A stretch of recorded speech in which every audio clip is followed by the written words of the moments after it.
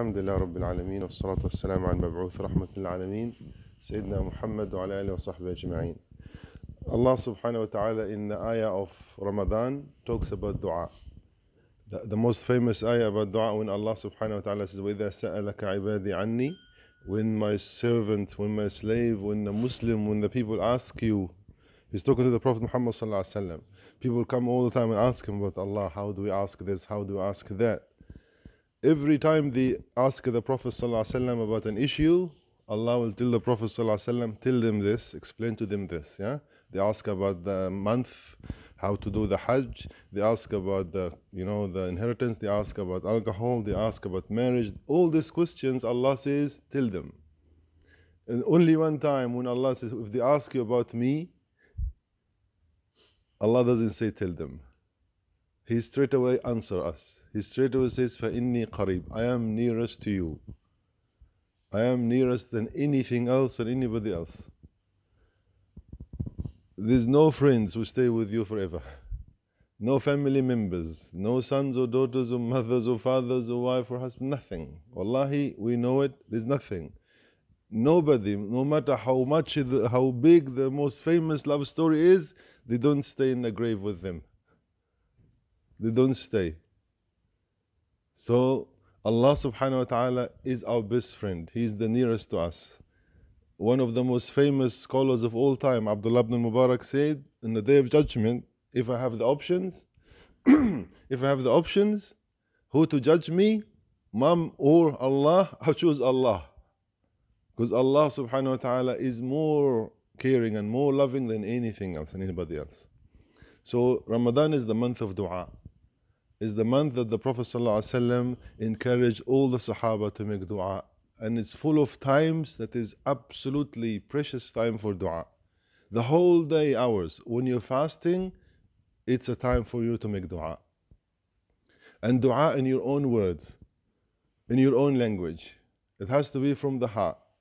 Because Allah subhanahu wa ta'ala wants your heart to focus on this. The Prophet ﷺ said, the essence of ibadah, the essence of being Muslim, the core is dua. Ad-dua mukhul ibadah. The dua is the essence. This is what make ibadah is to talk to Allah subhanahu wa ta'ala, says to Allah, to break down, says, Ya Allah, I need your help. Ya Allah, I make all these mistakes. And all the hadith about Ramadan is about forgiveness, you know. Whoever fasts Ramadan, iman and ihtisaban, with sincere faith, seeking the reward from Allah, what is the reward? غُفِرَ لَهُ, yeah? All your mistakes will be covered up. غُفِرَ لَهُ means Allah subhanahu wa ta'ala will not show it to anybody else. غُفِرَ لَهُ means it will not be seen in your records. It will not be seen in your books. Yeah? Same with praying Taraweeh with the Imam. Same with praying Laylat al-Qadr. All this, the reward is Allah subhanahu wa ta'ala loves you more than you know, more than you can imagine. He will cover all the mistakes. Not only that, in the Quran it says, if you fix your behaviors, Allah subhanahu wa ta'ala will change the mistakes, the bad deed, into a good deed. That is only happen with Allah subhanahu wa ta'ala. Only happen with Allah. You cannot borrow $1 million from somebody and he will give you another $1 million payment. No, it doesn't work this way. That's how Allah subhanahu wa ta'ala is saying. You make the mistakes and your shortcoming and all these problems, and Allah subhanahu wa ta'ala on the day of judgment, the Prophet ﷺ is saying, it's a real story. Somebody will go and find good rewards. There is reward, there is all these prizes. And he says, what is this for? I didn't do any good deeds in these places, in this time. It will say, this is your mistakes. This is your false prizes. This is the mistakes you made. You're getting prize for it because your heart, when you repented, when you turned to Allah, was gold, was perfect. Then the man who says, but there is more mistake I cannot see around here now. He started to say, there's other big mistakes I've made in my life. I need to show it now. That's how beautiful Allah subhanahu wa ta'ala is dealing with. And this is Ramadan. So there is plenty of time in Ramadan. Every sajda, the Prophet ﷺ, when somebody asked him, I want to be with you in Jannah. I don't want just to go anywhere in Jannah. Do we? Do you want to go someplace in Jannah where we don't see the Prophet ﷺ, or don't see Abu Bakr and all these names, or don't see the Sahaba, or don't see, the prophets before, Ibrahim ﷺ, Ismail, Yusuf? Don't we need to see how did Yusuf manage this? How did Yusuf, young men, beautiful men, handsome men, strangers traveling somewhere 5,000 years ago, away with the queen, with the most beautiful woman, most powerful woman, and he says, I fear Allah. How did some young man manage this? We need to hear it from him, that you have to be in a level in Jannah. So the Sahabi is asking, Rabi'a, asking the Prophet ﷺ, I want to be with you in Jannah. Jannah will not be the same if I'm not with you. The Prophet ﷺ is saying, what? Sujood. You make lots of sujood, you make lots of prayers, lots of rak'ah, because every sajda will raise your rank in Jannah. Every sajda, and alhamdulillah in Ramadan, so many sajda. So every sajda, make it count. How do you make it count? By talking to Allah in the sajda. Ya Allah, I want to be with the Prophet Muhammad in Jannah. Make it a dua. Allah is the most generous.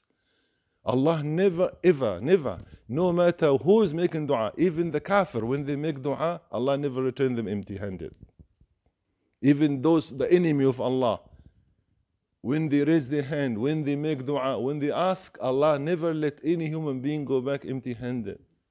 So Ramadan is the chance, inshallah, to make dua for each other, to make dua for the family, make dua for our parents.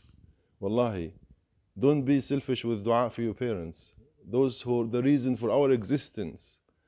It doesn't mean because they're old or left this life even that they don't have rights on us. They have rights till the day we leave this world. So make dua for them, that Allah subhanahu wa ta'ala accept them. Make dua for your children. Make dua for your family. Make dua for the community. Make dua for the world, wallahi. Make dua for the world. The Prophet Muhammad sallallahu alaihi wasallam, he make dua for everything that existed. Yeah? Even the animals and the trees and the oceans and the angels and everything exists need our dua, and we need to make dua for them. The Prophet ﷺ said, if you make dua, he says, رَبِّ اغْفِرْ لِي وَلِوَالِدَيَّ وَلِلْمُؤْمِنِينَ. You say, oh Allah, forgive me. Forgive my parents. Forgive the believers. You're going to get good deed for every single believer that exists.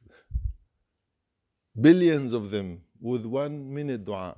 So inshallah, this Ramadan, make an effort, make a conscious decision to make dua all the time, especially in sujood, especially in iftar time, especially during the day when you're fasting. Yeah, may Allah subhanahu wa ta'ala answer all our dua. May Allah subhanahu wa ta'ala protect all of us and our family. May Allah bless all of us and our family. May Allah subhanahu wa ta'ala accept all of us and our family.